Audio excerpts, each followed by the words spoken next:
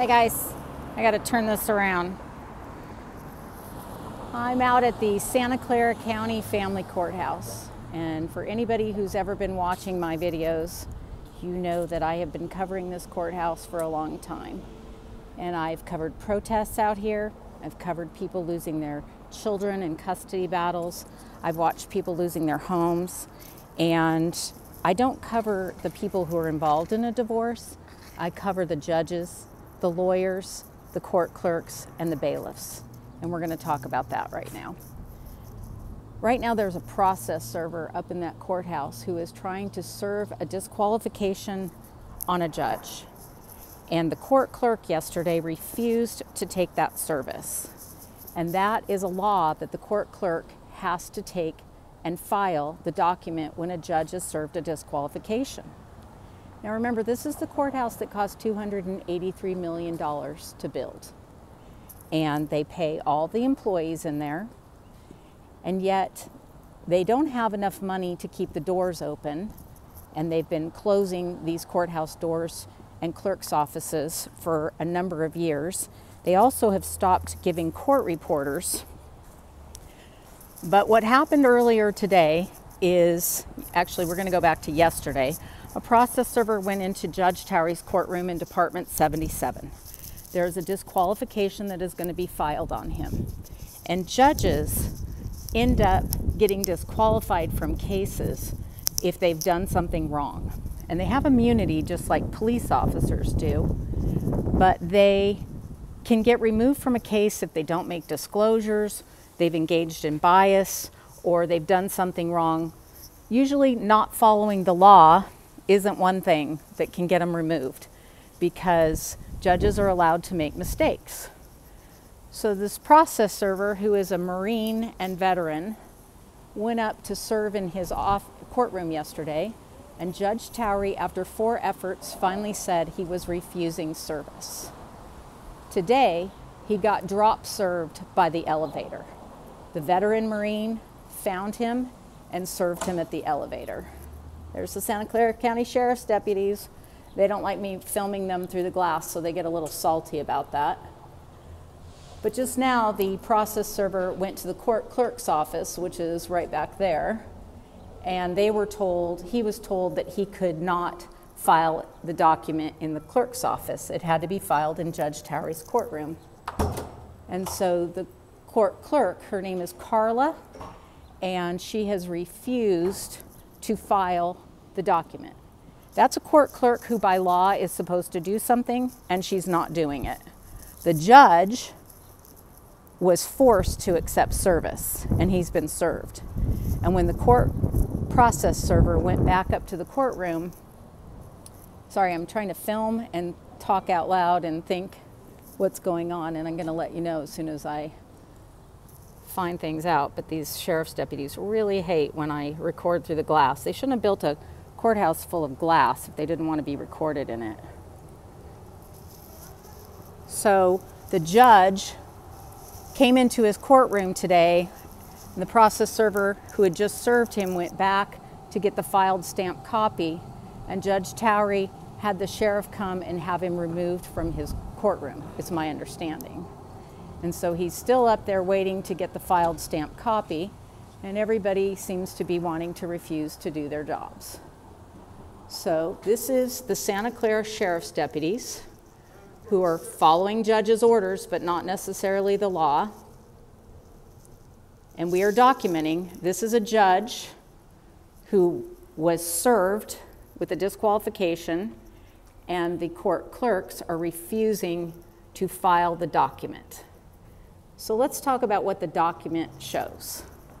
The document shows that for 30 years, Judge Towery, first as a lawyer and now as a judge, attended these secret meetings called the Bar Bench Media Police Committee meetings.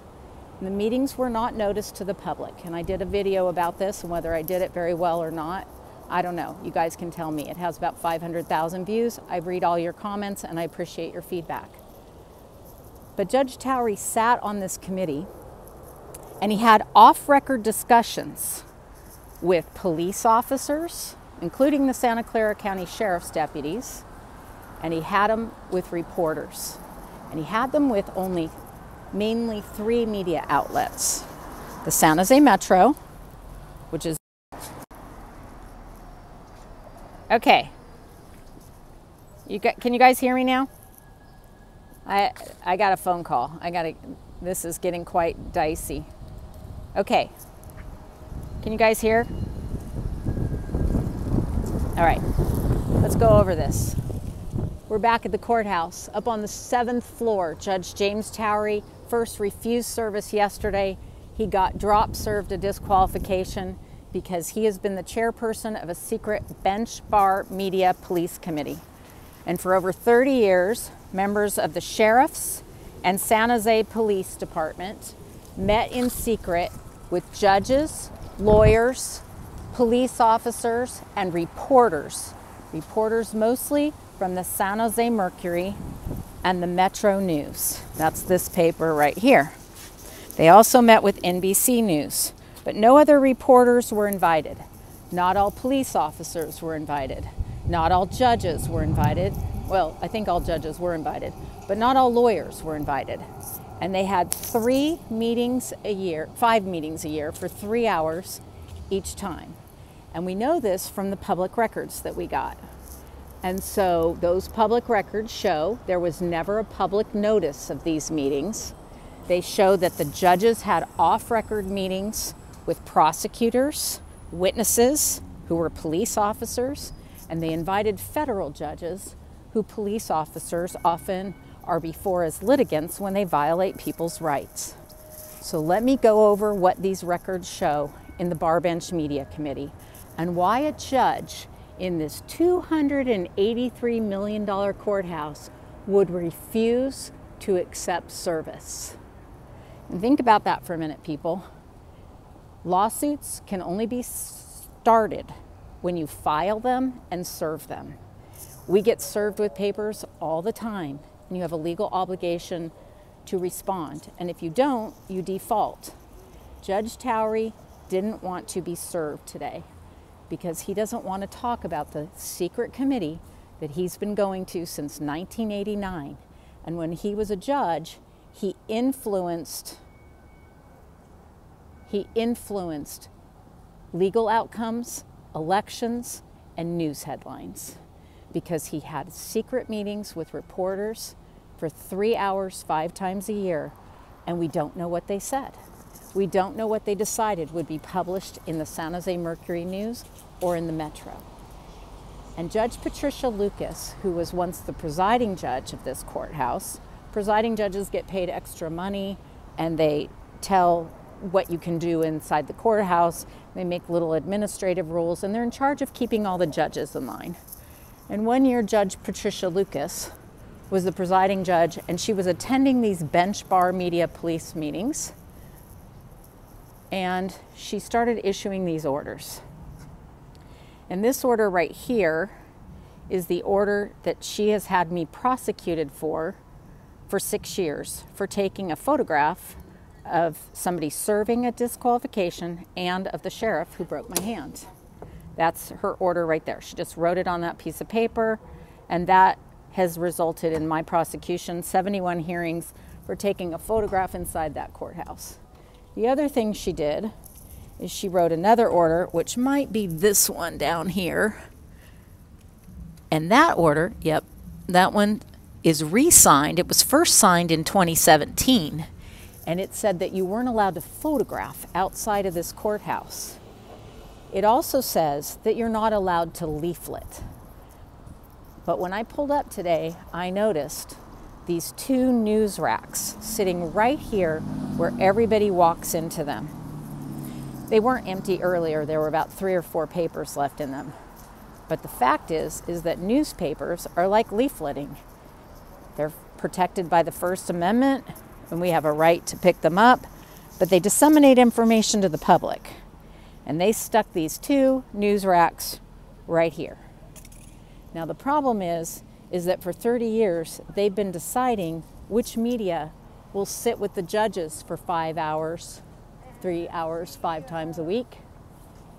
And when they were deciding that, They were deciding the headlines that you would read, the information that jurors would get, the information that voters.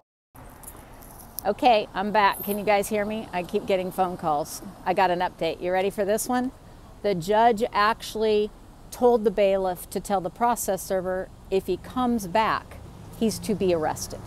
So a process server doing his job, serving court documents peacefully in a courthouse with security and cameras that they all control, have just ordered a court clerk not to do her job, he's obstructing justice. He's ordered that it not be filed, and it's his disqualification. And the process server was threatened with being arrested if he continued to wait for the filed stamped copies of this disqualification.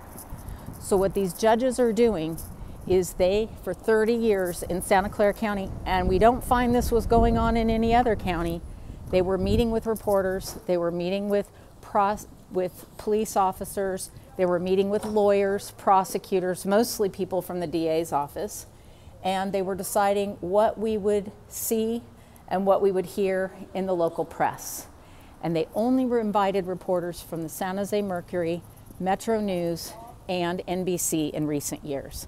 And that means that they had a scoop on information, they had an ability to kill stories, they had an ability to promote things for trials, and that's what we call trying cases in the media.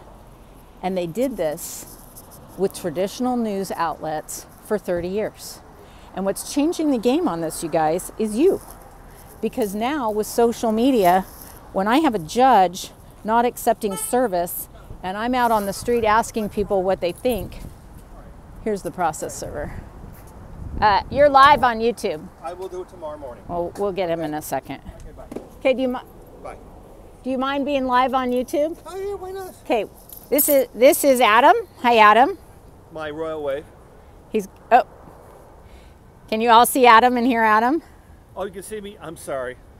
Okay, so Adam, why don't you tell us first about what it was like to serve Judge Towery earlier? I was surprised I caught him in the hallway. That's the first thing. And tell us what you said. Oh, wait, I got him. Okay, sorry. Okay, so Adam's going to tell us about what it was like I served him and judge. did this. I was in the court 4 times yesterday and twice a day, and the bailiff told me in no certain terms to come back a 3rd time. I'm going out, not that door, that door. So basically, I was threatened with being arrested or being in contempt. Process server license PS 1717, filing the work. So yeah, I was outside. He was in the hallway, but I tried to do it 4 times yesterday. The runaround was it him? It has to be filed here, not that. She can't. Carla Jack said she could or could not sign for it. Or just basically very Kafkaesque, for lack of a better or fast way of putting it, is that. Then they said it's not in her department, even though he's mentioned and he's on the paperwork. So instead of Department 77, go to 79, which he did. In fact, that judge is named in the paper as well. She refused, no problem. Came back, then back again.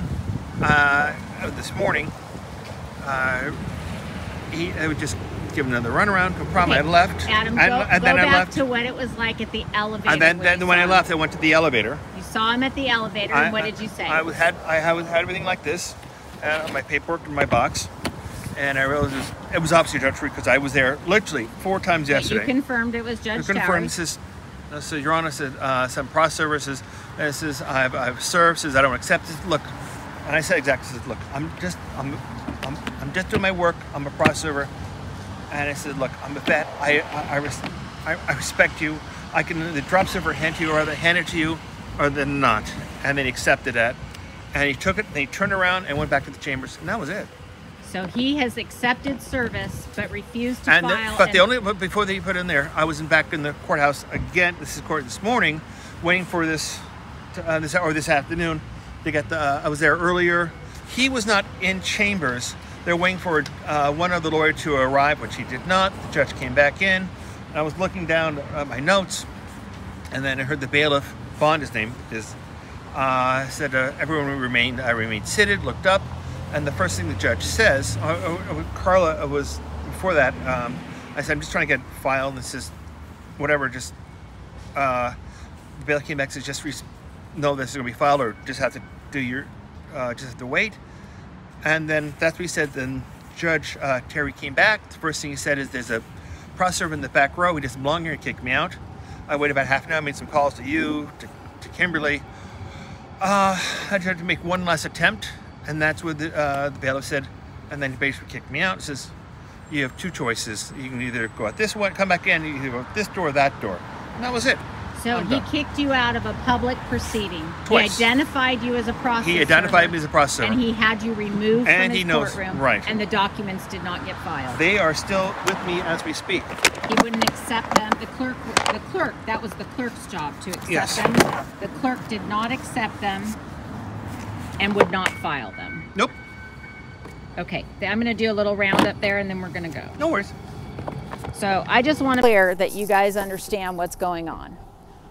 A judge who solely exists by procedure and law has refused to accept service. He got caught by the elevator and got served, so he's been served.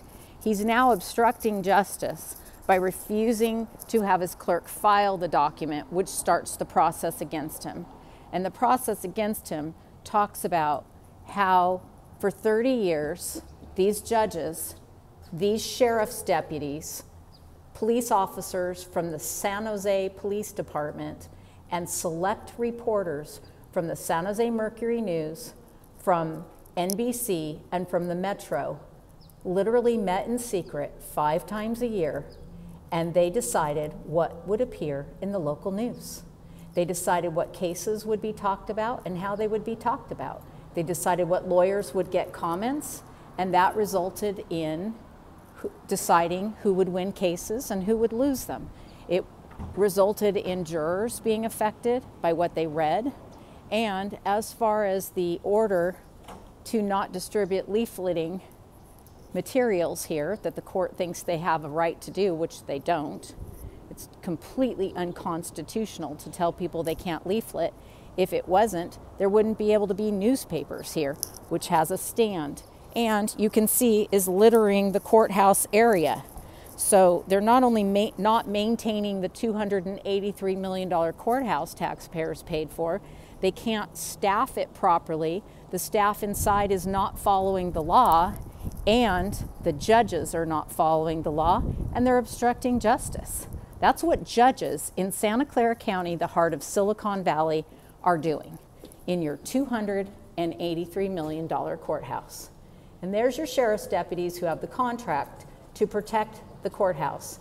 And those sheriff's deputies today kicked a member of the public and a process server trying to do his job out of Judge Towery's courtroom. And I went live on this because you all taught me that in the middle of the day, we can turn on our cameras and we can get some help from the public. And all of you are watching this, and all of you are witness to that this just occurred. That a judge has refused service, then was surprise served with a drop serve at the elevator, and has ordered his court clerk to not serve the disqualification for him, and has also ordered his bailiff to arrest a process server for trying to get the filed documents. That's what justice in Santa Clara County looks like in the $283 million courthouse. So thanks, guys. All 138 of you who came on to watch this live. I don't have my hair and makeup done, but I appreciate you being here. I appreciate you listening as we uncover and investigate this Bar Bench Media Police Committee and Judge Towery's chairmanship of it, and the impact that it had on our court proceedings, our newspapers, and on our elections. There's the sheriffs. I'm waving to them. Let's see if we can get anybody to wave. Nope, I got no waivers. I had one earlier when he saw me filming him out on the street. So that's the Santa Clara County Sheriffs. And we are now leaving the courthouse at its 2 days of trying to get a judge served and the order filed, and we couldn't do it. They are not letting us. So thanks to Adam, thanks to all of you guys for being here while I documented that.